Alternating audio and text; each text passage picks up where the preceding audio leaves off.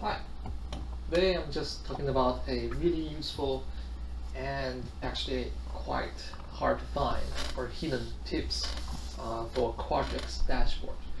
And it's for building the clustered breakdown bar. It looks like this. You can float your mouse on each option or each question and it gives you more details. And these questions belong to the same block. You must have some sort of experience in a survey that you have, certain measures or questions that belong to the same block, and you don't want them to be separated, which is, you can use breakdown bar to do that. That looks like this.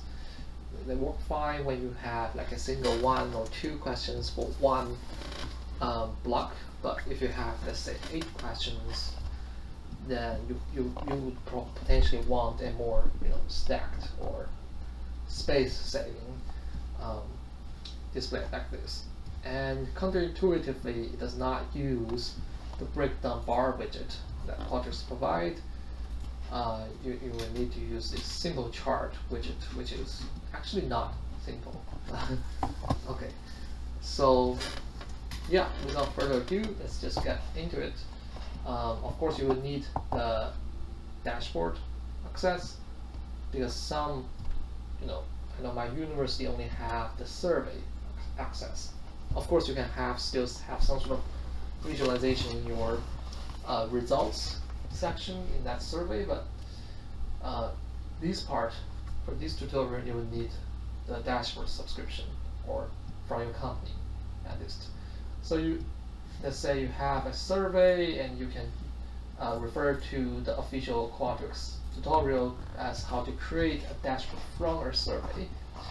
And then you have this dashboard created. You can add widgets. The first step for building this is go to settings. Right, you can map your data. You can see a lot of data here, and add field group. Right, I already added there. So you add, let's say, as, and you say measure group. Okay, you can drag and drop. For example, these here.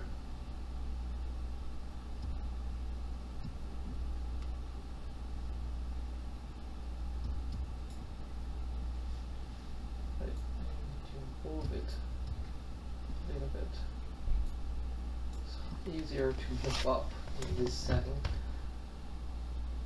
Okay, and move the third one.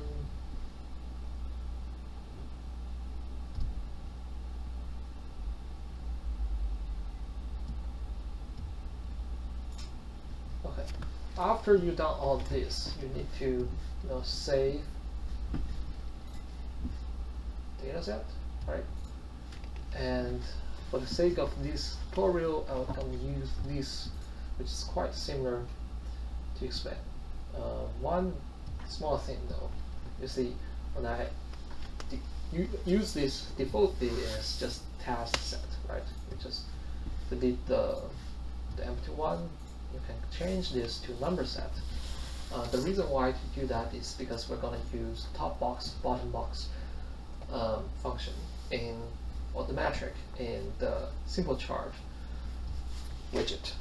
So let's do it for all your applicable questions. Save.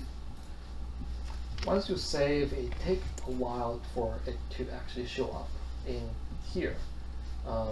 So let's just see if it's already there. You can go to the bottom and add widget. Let's choose Simple Chart. Let's just use as here for now, and for example here you add top box, bottom box. Right now it's not giving what it's supposed to do. Here you can add the field group, which the as field group was not showing here because it will take a few minutes to load. So for now I'm gonna just use this one.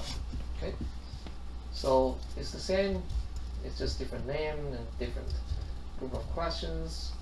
You set this to top box and bottom box, and you set the x-axis to the field group. Right?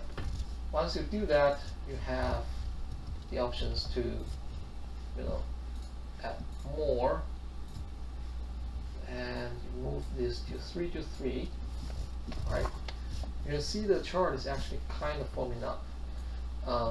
And another thing is I make it stacked, so it's that's lengthy, and you can click on these as well, make it more organized, add more like a 4-4, and because one I'm using is 1 to 5, so that's it. Of course, right now you have it all named as top box, bottom box, but you can obviously name it 5 or other, like let's say totally true, right? And you see it's updated. So yeah, that's about it, and you have it like that, right? If this video helps you anyway, please leave a like. If you have any questions, feel free to leave a comment. I will reply when I see them. Thank you.